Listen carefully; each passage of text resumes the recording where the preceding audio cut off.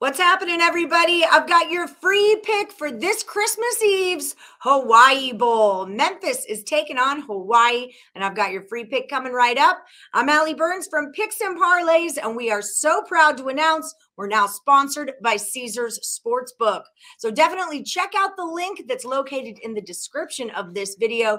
Click on it, and they will match the first bet that you make with Caesars Sportsbook up to $1,001. It's a fantastic promotion. Get on board.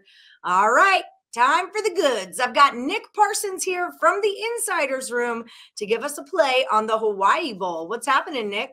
Yeah, the easy post Hawaii Bowl on Christmas Eve. I'm looking forward to breaking this one down with you, Allie.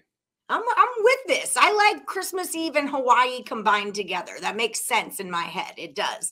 Yes. So we've got the Memphis Tigers -8.5. The total's 55.5. Where are we going with this one? Well, for the 8th consecutive season, Memphis is bowl eligible. The Tigers, I mean, they're the poster team for conference realignment. They moved from the Conference USA to the AAC to play tougher competition. And, you know, they've proven that they belong with a bowl berth in every year following the move. But Memphis did go 6-6 this season. They started 3-1 before struggling during league play. The offense was definitely there. They averaged 435 yards per game and 30.1 points per game. But as good as that offense could be, it was the defense, which was basically equally as bad. Memphis ranked 92nd in points per game allowed. Now, on the other side of the field, Hawaii, it has key offensive players in the transfer portal, and it's also a poor defensive team. And that's why the Tigers are favored here. Memphis, I mean, it was only just 1-4 on the road, Alley. So, and this bowl game is more like a true road game. Hawaii, it was able to squeak into the bowl game. It won its final 2 games of the year. But the Rainbow Warriors here, they're going to be without their 2 top offensive players that have got them to this point. Quarterback Chevin Cordero and running back Day Hunter, they're both in the transfer portal. So Braden Shager, he took snaps when Cordero missed time this year, but he really struggled to produce.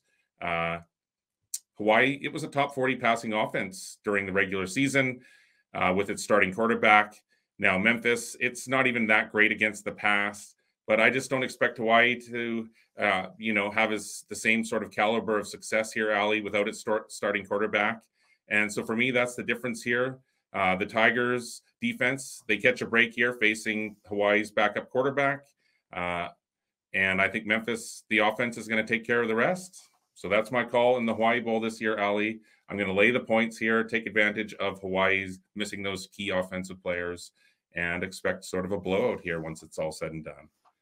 All right, that all makes sense to me. Nick, what do you have lined up for the rest of the week over at the Insiders Room? I know NHL has been canceled. NBA has been a little bit wonky. This is a really great time for our viewers to get on board with a pro if they haven't already purchased premium picks. What kind of picks do you have lined up over at the site? Well, listen, we're talking about a bowl game here, and we've just got off to a great start to the bowl games. We're 3-1. That's 75%. And so we'll look to keep that rolling. We're going to be playing the bowl games almost each and every day possible, multiple games. So keep your eyes open for that over at the Insiders Room at picksandparlays.net. Beautiful. That's where you find the good stuff at picksandparlays.net. Don't forget to use the promo code BOWL, BOWL, saves 20% off of all the Insiders Room's premium plays. And until then, let's lay the 8.5 with Memphis on Christmas Eve.